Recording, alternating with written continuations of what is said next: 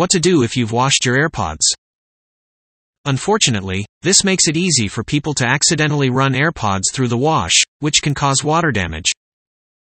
What you should not do. Do not turn them on or test them. When you have found that your AirPods have been washed, it may be tempting to power them on and test them to see if they still work. Resist the urge to do this at all costs. Do not plug your case in.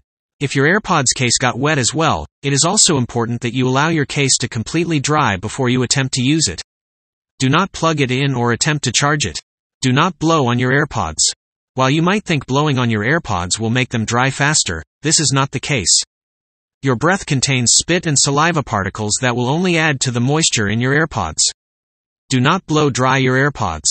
The heat from a blow dryer can damage your AirPods. Furthermore, gusts of air can cause water to seep deeper inside the AirPods. Do not use an electric heater or air conditioner. Excessive heat or cool air can cause more damage to electronics. Luckily, there are a few things you can do to save your AirPods. What you should do. Remove them from the washer immediately. If your AirPods were washed inside their charging case, take them out of the charging case so that both the AirPods and the case can dry separately. Use a cloth to dry your AirPods and blot all water droplets. It is recommended you use a microfiber cloth, such as the kind that is found in eyeglass cleaning kits.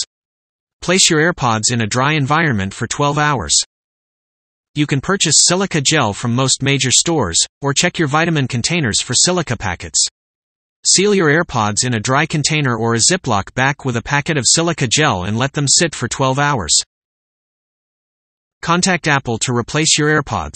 If you cannot get your AirPods to work after going through the wash, you will need to contact Apple and have them replaced. You will need to pay a fee to have them replaced. Unfortunately, the 1-year limited warranty does not cover water damage. This warranty only covers workmanship and material defects. It does not cover accidents, misuse, abuse, fire damage, water damage, earthquake damage, or other external causes. Water damage is covered by the Apple Care Insurance Plan. You will need to pay a service fee for each claim. However, the insurance plan is only good for 2 years. For more informative videos, please subscribe.